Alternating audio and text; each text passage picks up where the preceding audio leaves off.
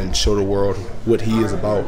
I think that's the biggest thing, is just understanding that he's playing for something bigger, and that's us. And I think that's the biggest thing, is that Kendall wants to be the biggest asset he can for this team.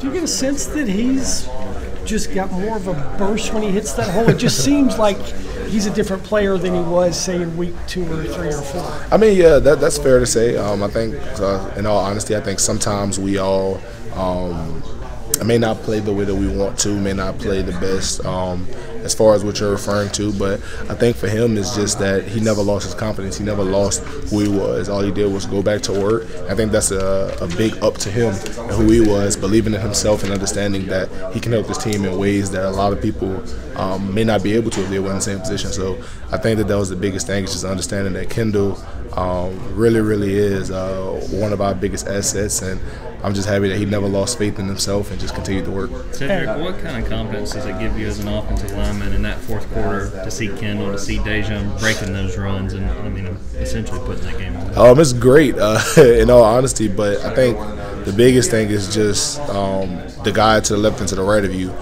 making sure that we're doing our jobs. I think it starts there, and then usually there's an aftermath after that when you see those guys hit the hole, so it's great to see that. But ultimately it's just us trying to do our jobs the best way that we can to make sure that we give them opportunity to make a guy miss or burst through the hole.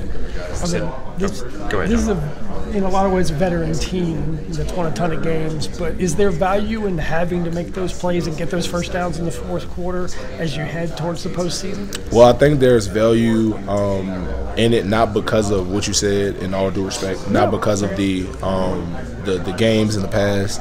You can't take any of those with you, but I think that they're invaluable because I think it gives guys hope. I think it gives guys experience, confidence, as far as newer guys starting to step up, and guys that may be a little bit older playing with those newer guys to the left and to the right of you, and it just builds collectively. And I think that's the biggest thing, is that it just allows for everybody collectively to work together.